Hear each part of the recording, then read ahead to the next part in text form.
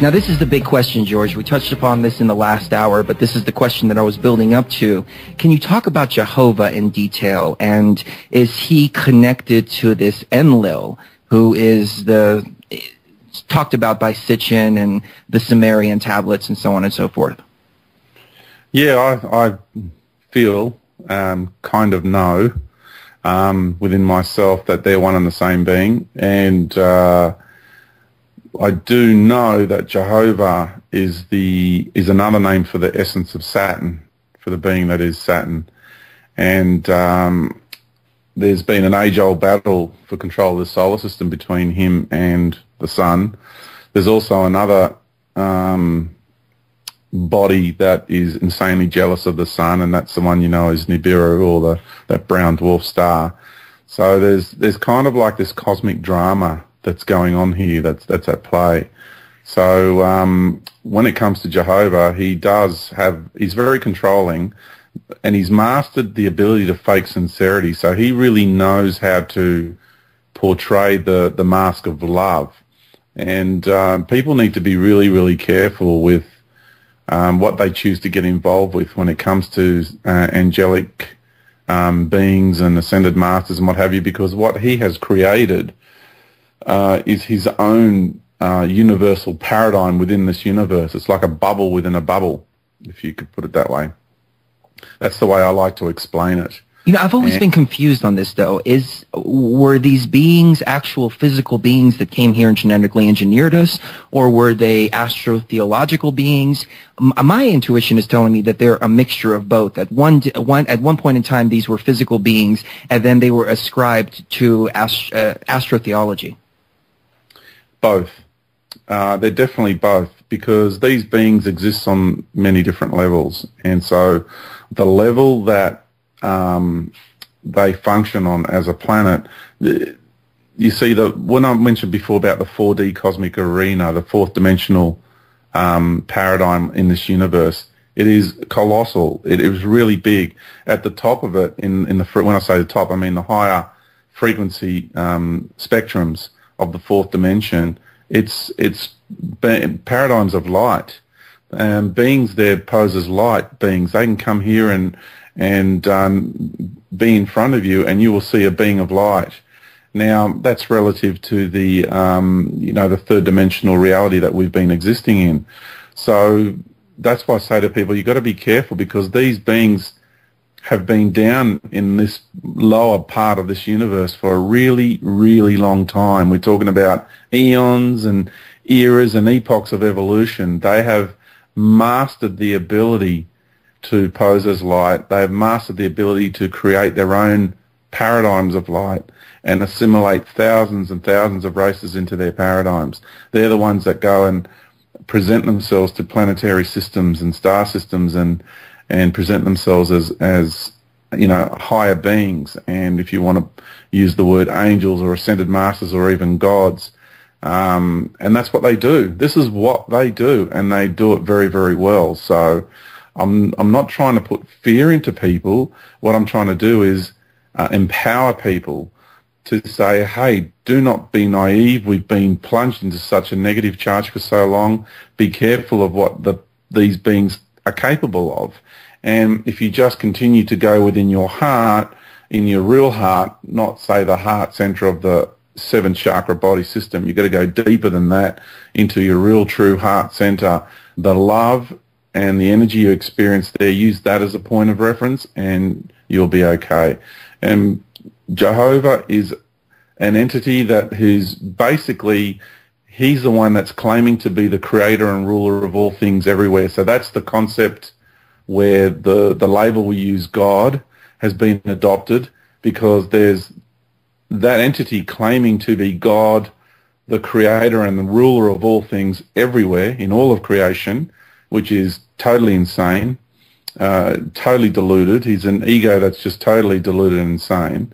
And I can say that because I've recently interacted with that energy, and when I took my journey through this universe, I actually saw where he fits in the scheme of things, and he resides at the top of the fourth dimension.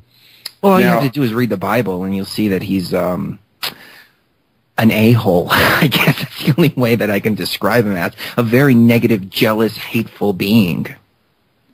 Yeah, he is. And the reality is that there is no one being that is the creator and ruler of all things everywhere. We are all the all together. You know, we are all infinite. So there's not this one entity that is the controller and the ruler of all things everywhere. There's no one supreme being, you know. And when you reconnect with the creator of this universe, that being will be the first one to tell you the same thing. That the one, you know, you're inside this universe. So the creator of this universe will tell you, you exist infinitely beyond it does on this level of creation. There's no dramas there. It's not, you just got to be careful of, because of the construct of this universe, the lower domains of this universe, the arena is so big, it's created, it facilitates the division within self. So therefore, when one side of self becomes unaware of the other, the division and the polarization and the fragmentation is so extreme, that aspect of you gets cut off. It appears as though it gets cut off. It's not really. It's never not connected. But you go through that appearance, or dare I say the word illusion, of being separate, and those aspects then stay down here and continue to stay here until they wake up to themselves, you know, and realize what they're doing. So there's a few beings that have stayed down here for a really, really long time, and they're doing a wonderful job facilitating and playing a role, so they challenge us to the degree that they do. So I'm really grateful for the service that Jehovah has given me, and all the learning that I've had, all the challenges that I've had, all the misery that I've had from him, and I wouldn't be the man I am today without them. So I'm very, very grateful for all that learning. That is one way to look at it, definitely. And it's like I said earlier, I look at some of the negative experiences, and even though I hated going through them, in hindsight, everything worked out exactly the way it should. But let me ask you this. What's the difference between the hive mind and the collective mind? Yeah, that's a really good question, because I tend to use that term, collective hive minds.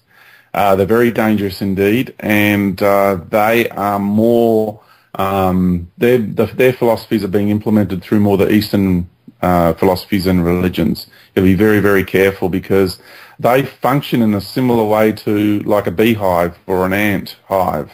They have that thing where we're all one, we're all equal, and yes, we are, but their version of that is what you've got to be careful of.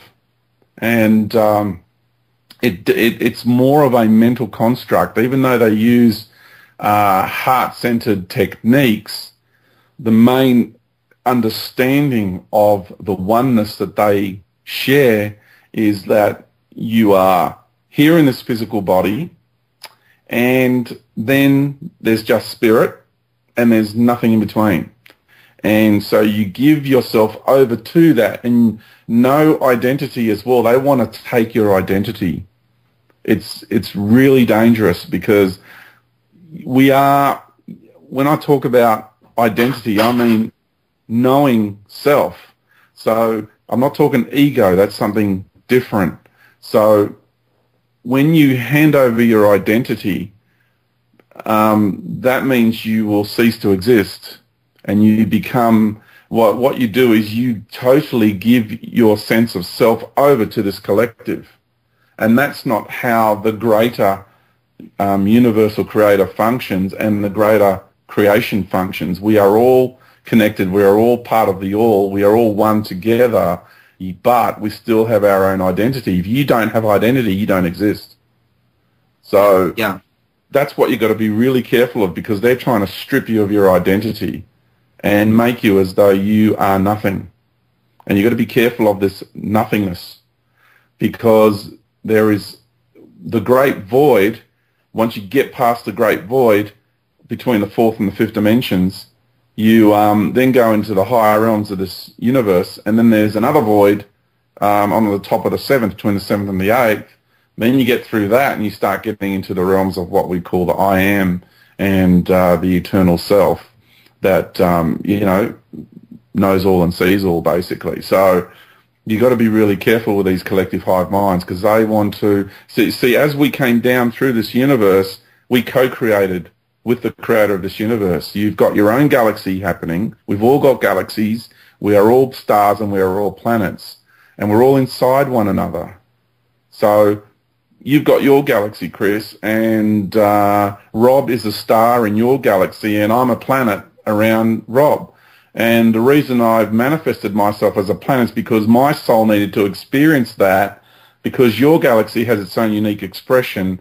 And what happens is people, their souls then get attracted to that vibration. That's what their soul need is that kind of energy for growth. So they will project an aspect of themselves into your galaxy, because your galaxy provides a certain set of experiences which is unique to every other galaxy, because you're your own unique being.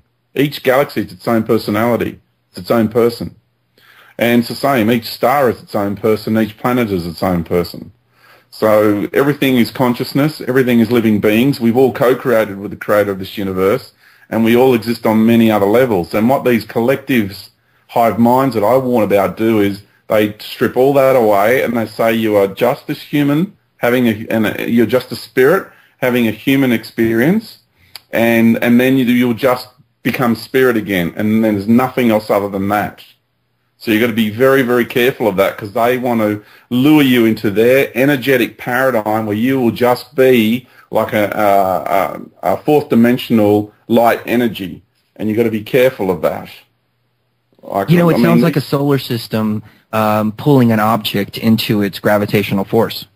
Yeah, that's what they're trying to do. They're trying to lure you into their paradigms, and they're coming up with all these different techniques, all these different philosophies. It's like, I say that it's the cookbook. And what they want to do is because the entities that control these domains require to have more beings inside of them so they can feed off the energy of these beings.